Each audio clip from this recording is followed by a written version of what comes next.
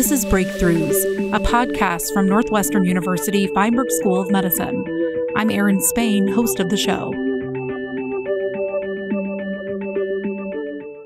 People who are Black make up the largest group of minorities in need of an organ transplant. That's according to the Office of Minority Health at the U.S. Department of Health and Human Services. In 2019, Northwestern Medicine launched the African American Transplant Access Program to help address this problem. Dr. Dinee Simpson is the founding director of the program and an assistant professor of surgery in the Division of Organ Transplantation at Feinberg. She joins me to talk about the barriers to organ transplant for Black patients and how she's working to bring down those barriers here in Chicago with innovative outreach, community-engaged research, and more. Welcome to the show. Thank you. Thank you for having me. You are one of 9 African-American female transplant surgeons in the country, and you specialize in kidney and liver transplant surgery. Share with me how you came to this field and how you came to Northwestern. I embarked on my career in medicine knowing that I wanted to be a surgeon. I just didn't know which kind.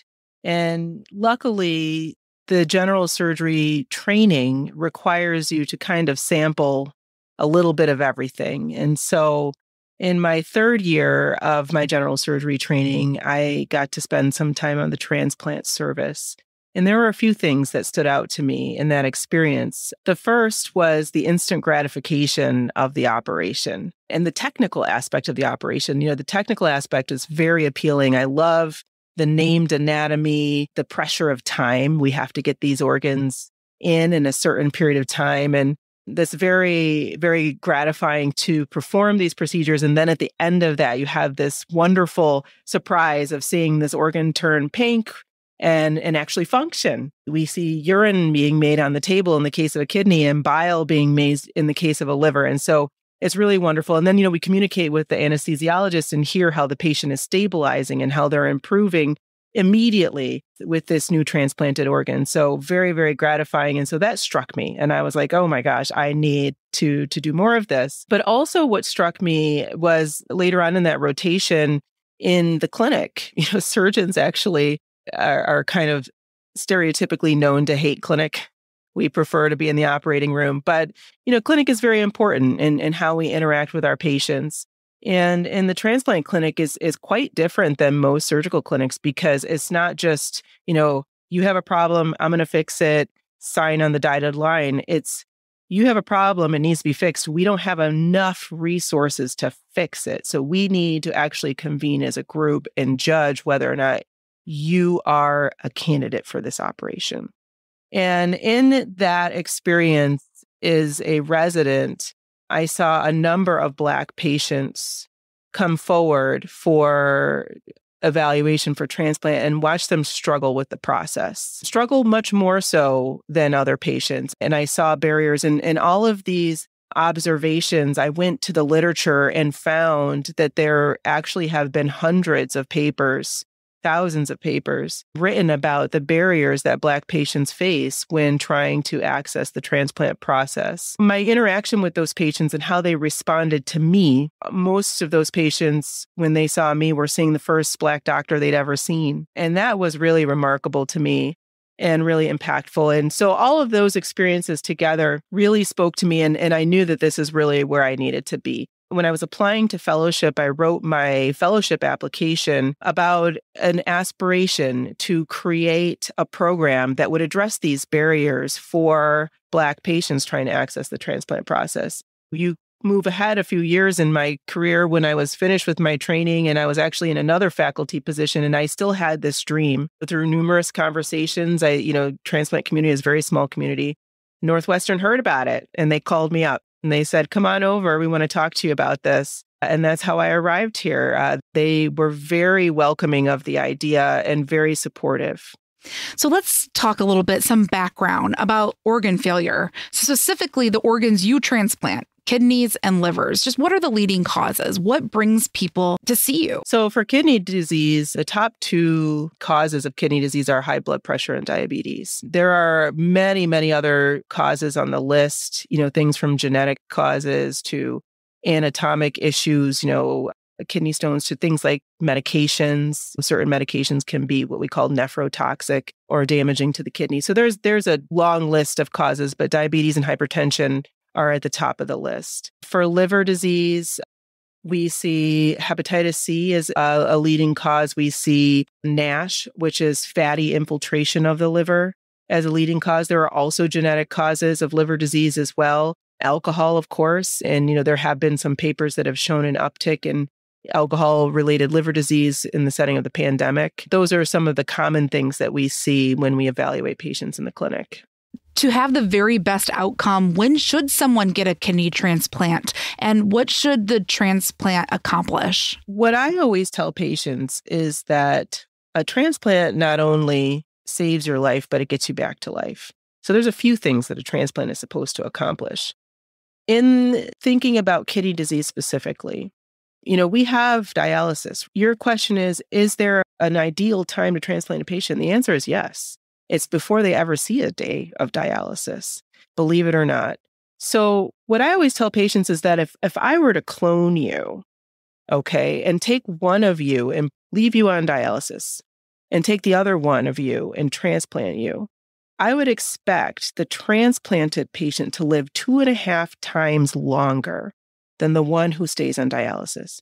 So that's not 2.5 years, that's 2.5 times longer. So there's a survival benefit to being transplanted. Now, the longer a patient is on dialysis, the smaller that survival benefit becomes. And so it's ideal to get a patient transplanted as soon as possible.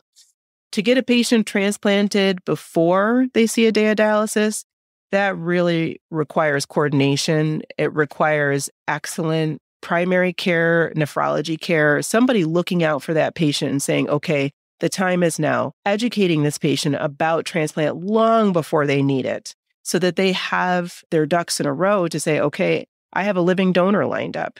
I have my social support lined up.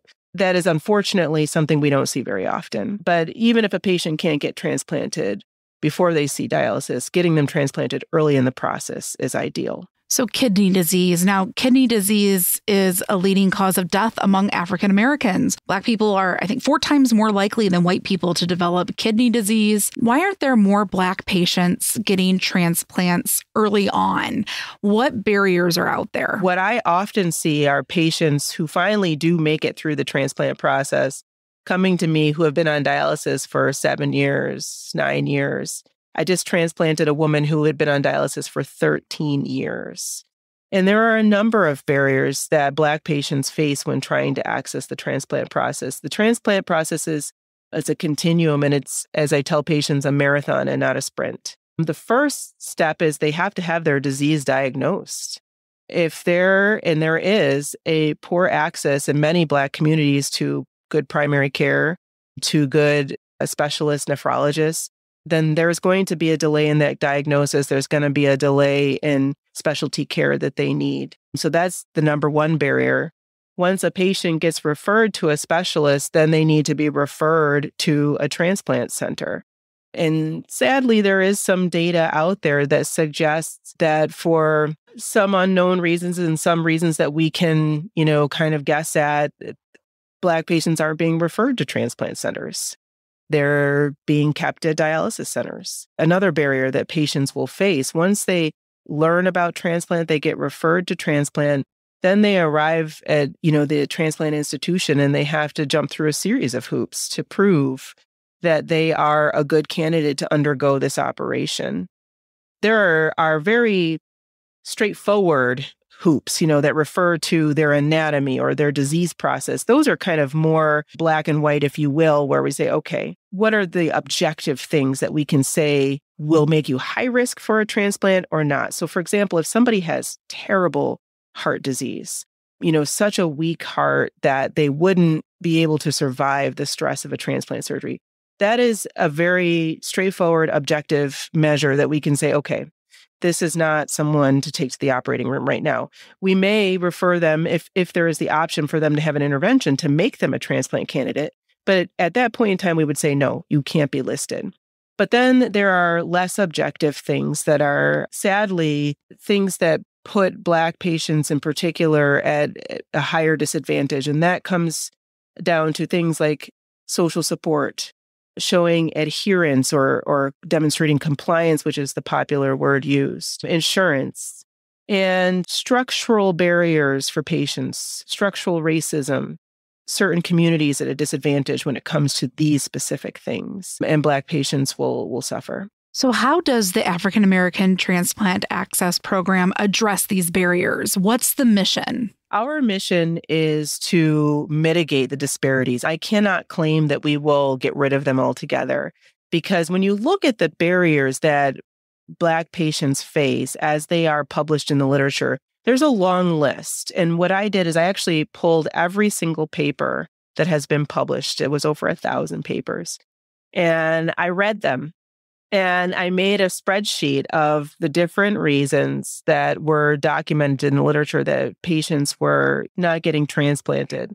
I identified a few modifiable things that we as a single program can address.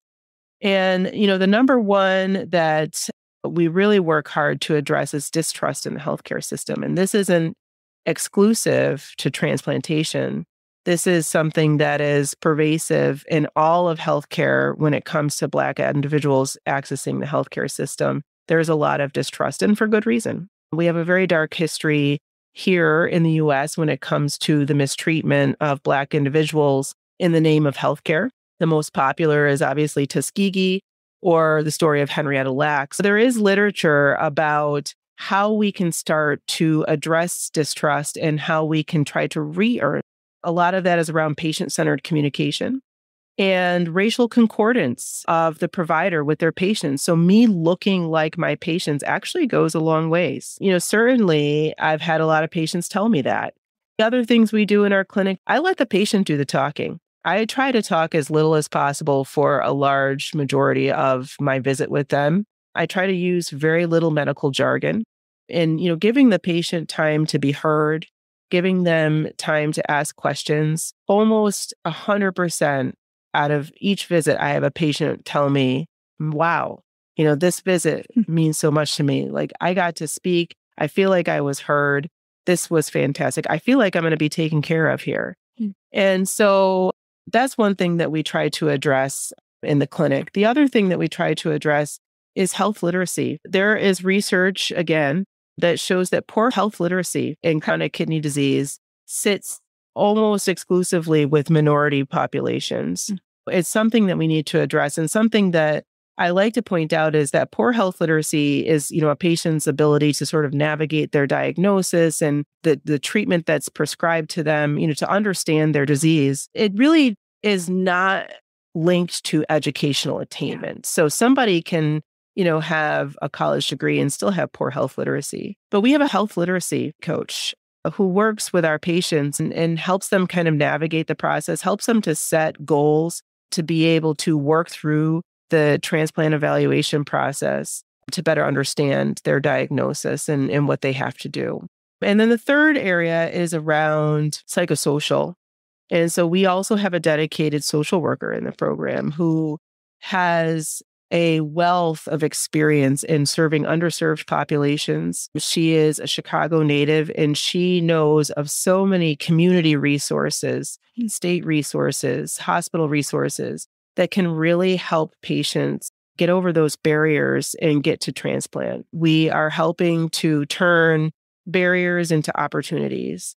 As I said, everything that we see that's, modifiable, we can make a change. We will try to make that change to help turn that patient who oftentimes has been told at other centers they are not a candidate to turn them into a candidate here at Northwestern. Well, I want to hear about that. Tell me about the successes of the program to date and how in demand it is. Yeah, I mean, it's a young program. As you said, we started in 2019. We do have some really great early data, which, if you look at our transplant program as a whole, and, the African American Transplant Access Program is housed within the overall transplant program here at Northwestern. So our success is the transplant program's success. Our numbers are their numbers. If you look at referrals and listings prior to the initiation of this program. So if you look back at 2017 and then you compare to 2019 or 2020, once the program has been in place for about a year, we have seen a 55% increase in evaluations of Black patients and an 18% increase in listings. The program is very much in demand, and we have a satellite clinic that is exclusively for the African American Transplant Access Program that's booked out into the middle of 2022. We have a lot of people who have heard about it and who want to come, and it's just really great to see. And that satellite clinic, that's in a south suburb. Tell me about that presence there. That it's a fantastic location. And what that really is designed to do is mitigate one of the huge barriers around transportation. Eventually, the patients will need to come to our downtown campus, to get transplanted. But for the evaluation process, it's such a weight off for them to be able to go someplace that's close to their community or within their community. And so that's made a huge difference there. We don't do any procedures there. There's no transplant that's performed there, but it's the gateway to the transplant program. And it's where we do our evaluation visits. And so we run that clinic's been in existence for almost a year now. And we have clinic there about once a month. Access to healthy food is an important element of preventing kidney disease. Tell me about your community-engaged research that's addressing food deserts and predominantly Black communities in Chicago. I would say that one pillar of Black culture is food. We love us some good food. As I was embarking on this journey, one of the things I really needed to do, and this is tied in with the distrust piece, is I needed to become a trusted face in the community. You can't just show up in the community and say, hey, I've got a solution for you and have everybody jump on, because there's a lot of skepticism there. And so in that journey, I have met a lot of community members and church leaders, because also a pillar in the Black community is religion. And we got to talking and laughing about church dinners. This was specifically actually with Pastor Harris at Bright Star Church. We were talking about church dinners and about what is often at church dinners, and it's not the healthiest food. It's delicious, but it's delicious. It's delicious. But, when we talk about salt content and fat content and, all the things that we are advising our patients to stay away from who have kidney and liver disease, we actually met with community members a couple of times and said, you know what, you tell us what you perceive your barrier to good health care. What do you think is an issue? And resoundingly, it was food. Mm-hmm. It was access to healthy food. If you look again at a map of Chicago, I talked earlier on about how Chicago is a great example of the structural barriers. If you look at the Black communities, that is almost exclusively where all the food deserts in Chicago exist. And so you can imagine when we see patients with kidney and liver disease, the diet that we prescribe to them is so strict. And then also think about the health literacy. With my community partner, who is actually a deacon at Trinity Church, a large church in the Black community, we've decided to try to address this. Now, Trinity Church has already been trying to address the issue of access to food. I'm coming in, late to the game there with them, but what they have established is a food pantry. In partnership with them, we're bringing in a dietitian, and we're going to educate patients about healthy food choices, addressing some of the education piece of it, but the pantry also addresses access.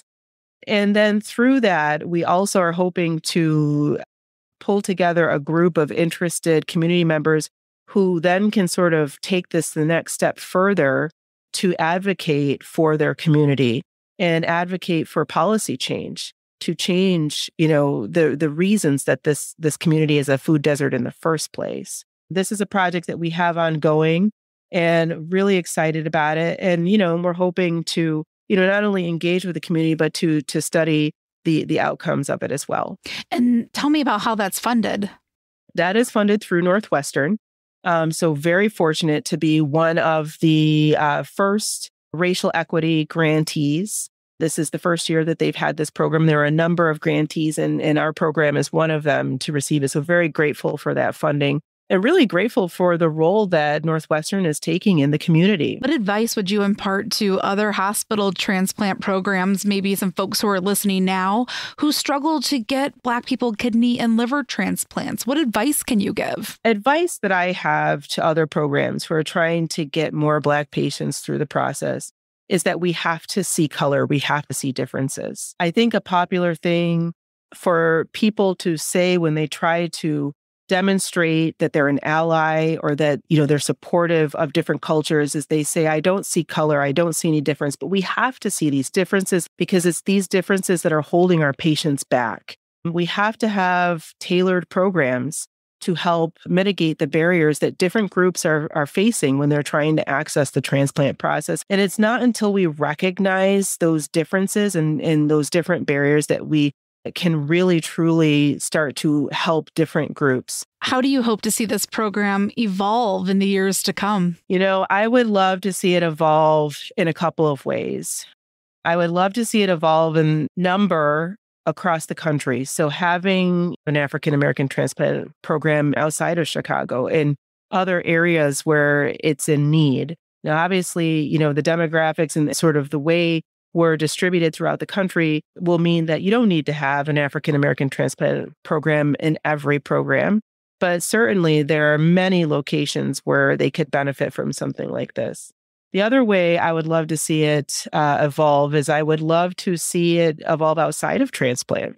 Social determinants of health, structural and institutional racism, that extends well beyond transplant. That extends to trauma, that extends to cardiovascular health, to maternal fetal medicine. There's a need for us to recognize the barriers that different communities face when they're trying to access good healthcare and to create tailored approaches to mitigate that. So you would say Northwestern really is a pioneer here by starting this program. Absolutely. We're the first in the country to have a comprehensive program to address the barriers that Black patients face when navigating the transplant process. And we also have a program for the Hispanic population as well. So we are certainly a pioneer in that regard. So you've mentioned a few times on the show how important it is just for patients to see a Black transplant surgeon, and how for a lot of people it immediately puts them at ease. And so this begs the question, there aren't very many, especially female Black transplant surgeons, as we mentioned. What can be done to address this and encourage more young Black women and men to get into the field? Just like the patients seeing us and feeling at ease and feeling some comfort and hope in seeing a Black surgeon, it's the same for students. It's the same for trainees. And so all along the pipeline, starting back at grade school and elementary school, or high school rather, up through medical school and surgical training, we need more people to be visible, more Black surgeons to be visible, more Black transplant surgeons to be visible, for them to recognize this is achievable. And also to spread the message that there's a great need out there. We have to let them know it's possible. If you see it, you can be it is a popular phrase out there.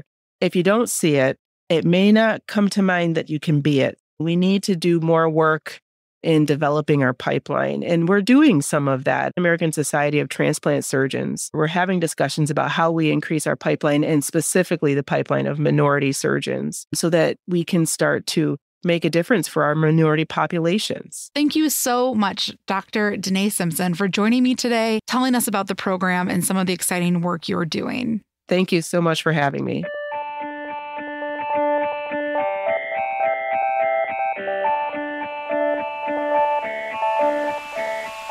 Thanks so much for listening. Please subscribe to Breakthroughs on Apple Podcasts or wherever you listen to shows. And if you are a medical professional, you can claim CME credit just for listening to this episode. Go to our website, feinberg.northwestern.edu, and search Breakthroughs CME.